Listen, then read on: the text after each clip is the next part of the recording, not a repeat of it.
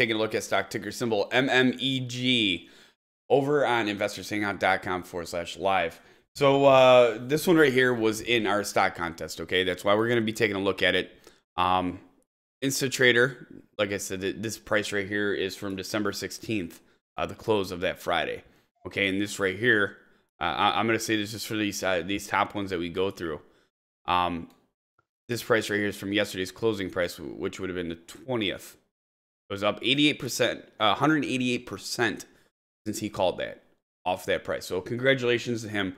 This is definitely our biggest winner. We've got the runner-up 96% and 66% out of 93 picks. So congratulations, all you guys, especially the top ones. So this changes though. Tomorrow it could be Mac over here all the way at the top with a couple 100% gain. So let's take a look at MMEG. Now I've seen a lot of people posting about this one over on Investors Hangout. As soon as I seen it up 188%, I went over here and I looked at it, and I mean there's some stuff that is a little concerning to me. And just to be blunt about it, I know I said right before we started here that I felt this one was probably going to start pulling back, and it was still green when I said that, and it switched. So at 0027, okay, let me tell you what I'm seeing here as far as the chart. Everything started getting really close together right here, okay? You got above, it looks like right here I had a hard time with that 10-day simple moving average, okay? And it got through it right here the day before it started running on the 19th, and then it just exploded on the 20th, straight through. Today, you had a gap up. Doesn't mean that it's gonna, tank down. That's not what I'm saying here, okay? But you're probably gonna definitely fill that gap. You're probably gonna, in my personal opinion, you're gonna close probably about 0024, right around that area, roughly. If I zoom into this, you got outside that upper Bollinger Band, so it's gonna pull back in there, okay?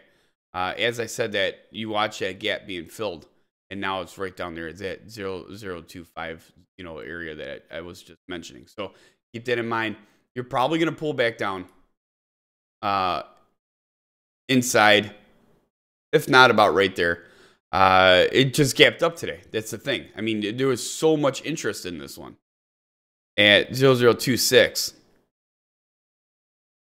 that today it opened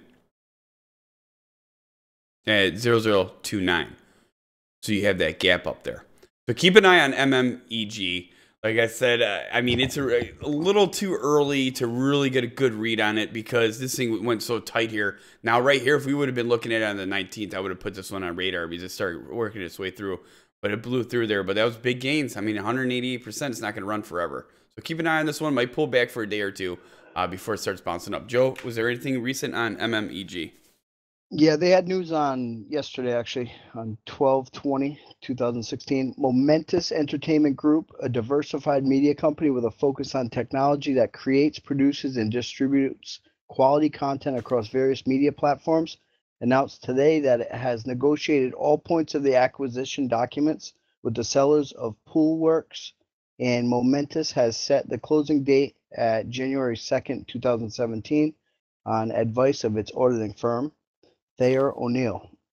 So then it goes on to say, as previously stated in a press release issued on November 29th, Momentous executed in a binding agreement to acquire Poolworks Germany Ltd.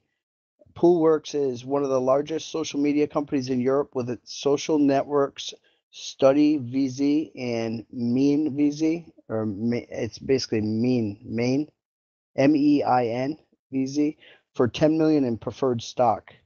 The StudyVZ platform was founded in 2005 in Berlin, and received capital from Lukas Gadowski and George von Halbrink Publishing Group and the Samwer brothers. It was acquired along with Menvies by George V. von Halbrink Publishing Group in 2007 for 85 million euros.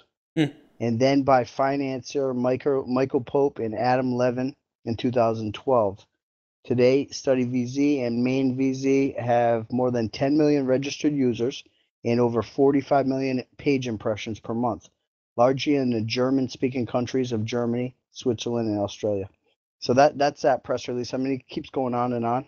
Right. So, all right. Well, hey, you guys heard it. I mean, we see now why there was not necessarily the reason why, but I mean, it definitely probably influenced the run yesterday. So keep an eye on it. Like I said, you're starting to see it pull back. I talked about it right in the beginning of the video. I'd like to keep it good news all the time, right? So, when we're doing the videos, but you're watching this thing flicker through where it is. I'm not saying that it's going to drop down, a ton, but what I'm saying is that it's going to probably pull back a little bit. Maybe trade sideways before it starts making its leg up because it had such a big day. But that gap up today, people are like, oh, I wish my stock would just, gap and run. You hear that term a lot, don't you? It's not really that good when it comes to the analysis of it. Okay, it's really not, because then you have a stock price that's essentially way down here, and then it goes way up here, and then there's this big empty void.